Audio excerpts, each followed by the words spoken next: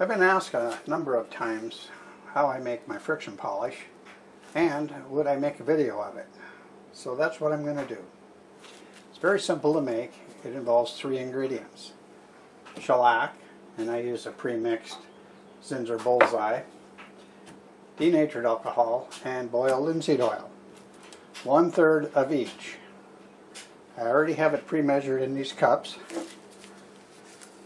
It's just a matter of pouring it into a container.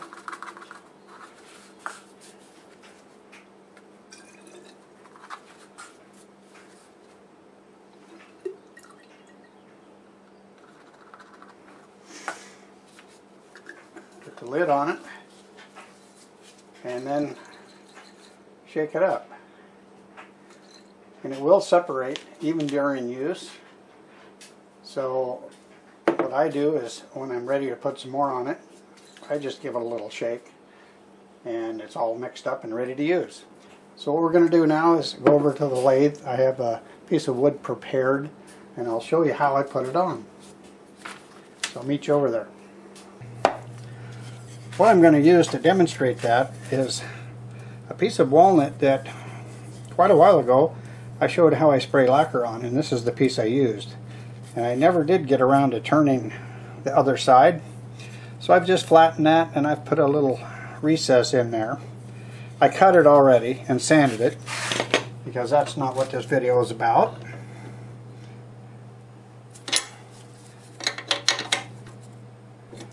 So now I'm going to put some sanding sealer on it. Alright, so I will use shellac-based sanding sealer. I just wipe it on, soft cloth.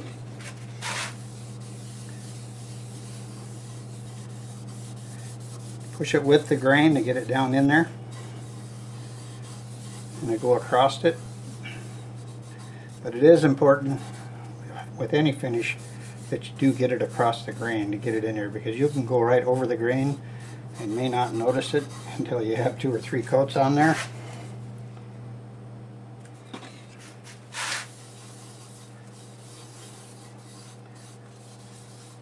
So we'll let that dry and I'll come back and show you how I put the friction polish on.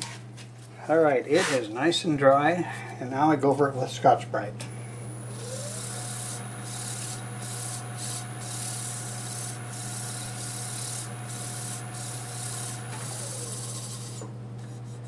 And sometimes I run it in reverse after that. Make sure I pick anything up that's sticking up,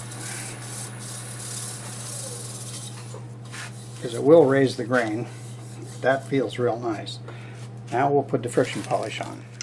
Okay, we're all set. I have a fresh piece of cloth. I don't know if you can see that, but just in the time that we did this, it is separated. And now it's ready to go.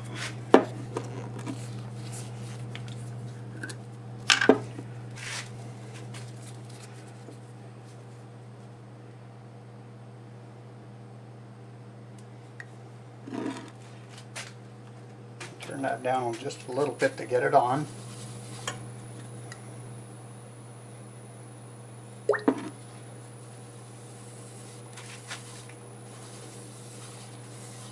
Okay.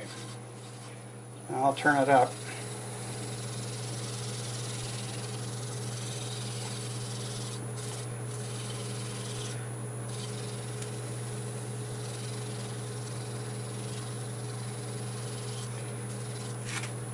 You want to press just hard enough to create friction, heat it up, and then the shellac is laying flat and drying at the same time. And boiled linseed oil is just to allow you to do this. If you didn't have it, it would just stick.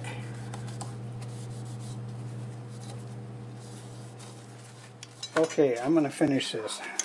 I stopped last night after about 3 applications. It was time to go cook and ready to put a couple more on. The other thing I did was I poured my mix into this container that I usually use. I think it's an old ketchup container, but I like that because it has a little spout in it and easier to get it out, and in case it gets knocked over, I don't lose it all at once. And I use the glass one so you can see how it separates. And if you know that it separates, you know you should shake it. So let's get a couple more on.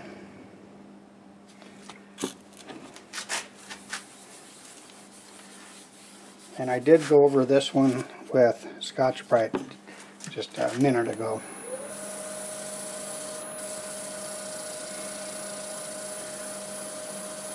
I don't know if you can see the reflection of that paper towel in there, but from where I'm at you can.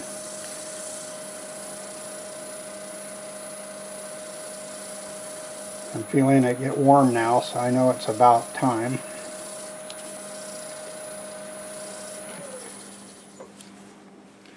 Okay.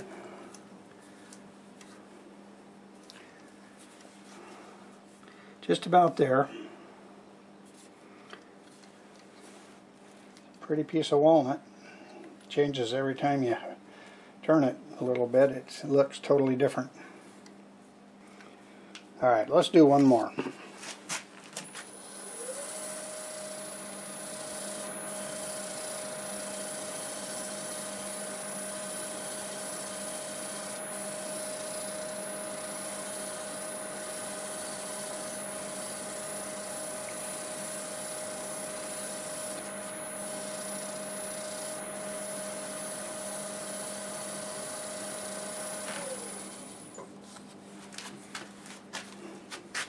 I think that's good right there.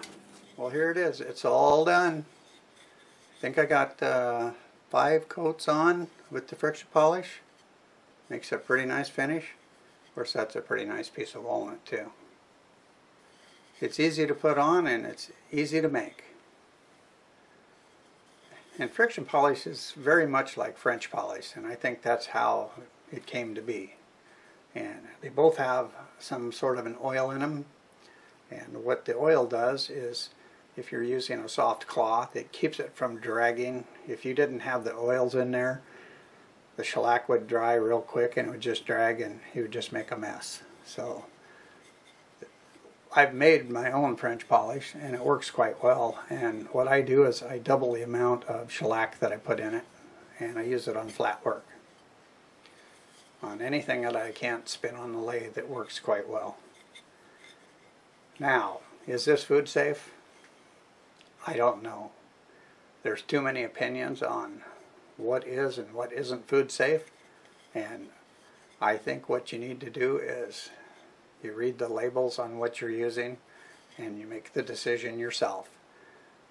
I don't put food in these types of turnings. I certainly wouldn't put liquid in any bowl, wood bowl, and I wouldn't put a salad in one. I just wouldn't do it. That's not why I make these. So if you're concerned about using it with food, please do some research. I hope you enjoyed the process of how I make friction polish and how I use it. I'd like to thank everyone for watching. If you liked the video, please give it a thumbs up. And a special thanks to all my subscribers. I truly appreciate each and every one of you. If you're new to my channel and you feel so inclined, please consider subscribing. Thanks again, and until the next time, I'll see you later.